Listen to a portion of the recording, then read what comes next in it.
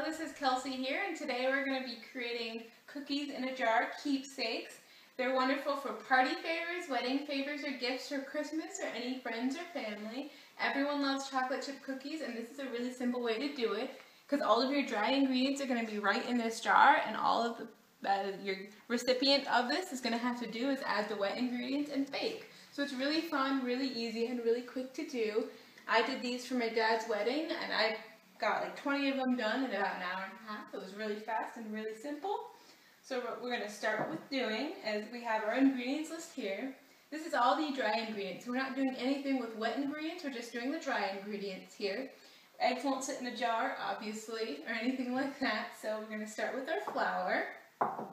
We have 1 2/3 cup flour here in this jar. You want a slightly bigger mixing bowl because we're going to add all of our white dry ingredients right in here. So I'm going to go ahead and add that to this bowl.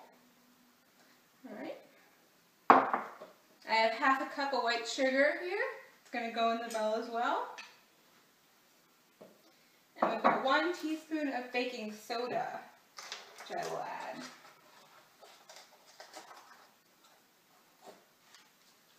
Okay, and what we're going to do there is stir it together. So just kind of give it all a good stir together.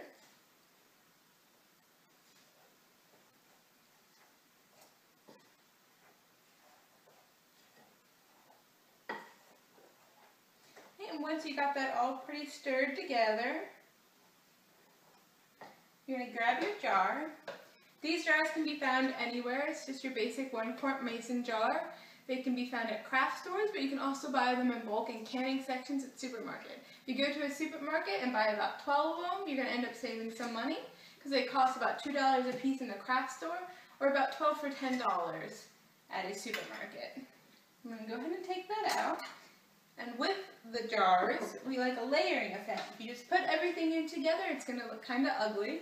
So I try to achieve a layering effect here. What you want to do is fill about 1/2 of it up with your white mix, and I'll just use part of my measure here. Put about 1/2 of it in. Oops.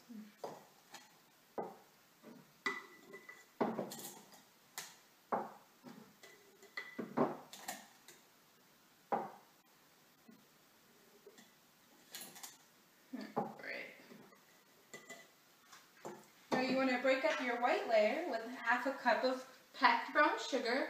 You want to make sure it's packed down so you get all the brown sugar in there. You pack it down to make sure it's an even amount of measured brown sugar. Kind of just scoop that in. And use a little bit of a spoon to even it out if you need to.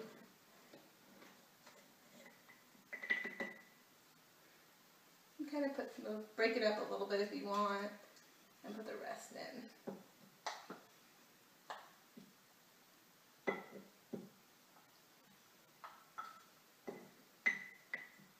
Just gives a little bit of a color balance and break.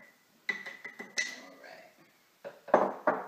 We want to finish up with the rest of our flour mixture.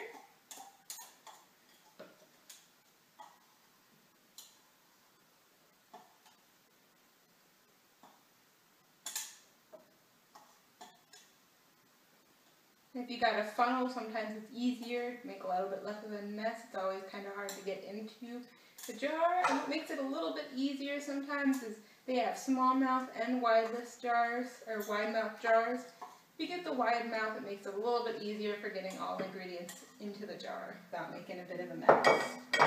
So I've got that there. I'm going to do that to even out. So we have a little bit of the line separation. And right on top is when you add your chocolate chips. It's good to put the chocolate chips on top. When I was doing this, I tried to put the chocolate chips on the bottom, and it ended up actually not looking very good because all the flour seeped into the chocolate, so it ended up looking kind of messy. And I did about 1.5 cups of chocolate chips. If you're baking for chocolate chip lovers or people who are chocoholics, you can go ahead and put in some more, or some less, or less if you don't like as many chocolate chips in your cookies. Finish those in. Push them down a little bit. Okay. And that's pretty much the contents, and you just put your jar on.